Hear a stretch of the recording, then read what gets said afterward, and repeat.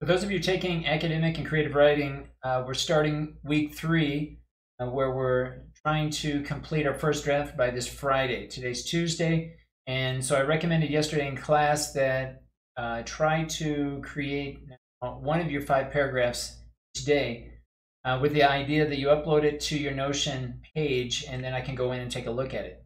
Now, we've been creating or including a lot of assignments so far this semester, basically in week 1, week 2, that really helps us lead up to the writing of our first draft. We started off with a problem statement, we completed a research matrix, and I'm asking everyone to also complete a skeleton outline. That's going to include your thesis statement and your 3 topic sentences. So I would recommend in your respective documents, put the most recent information towards the top. So your problem statement will go along the bottom. Then above that, I would put your research matrix, and then above your research matrix, I would include your outline.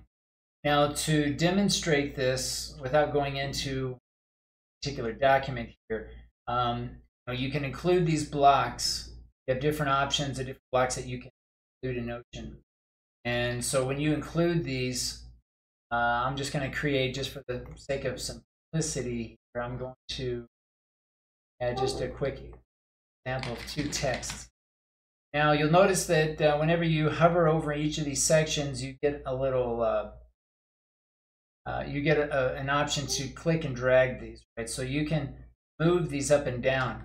So this is what you can use to move your text around so that you have your oldest information that you did first at the very bottom of your document, and then the most recent towards the top. So you're going to have basically your essay should appear at the very top of your document. And again, the rest of the assignments that we completed over the last 2 weeks below that.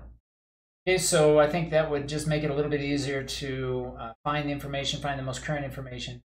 And do make sure that you are asking questions. If you're not sure, if you want me to review something outside of class, that you send me a message.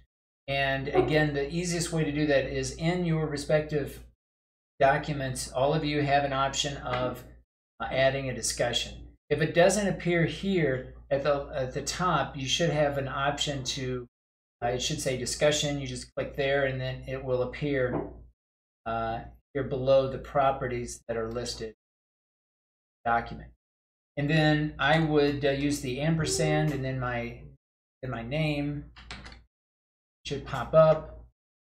Select my name and then create the message. And I think this will be the easiest way. I typically will get notifications up here, and then we'll go directly to your question.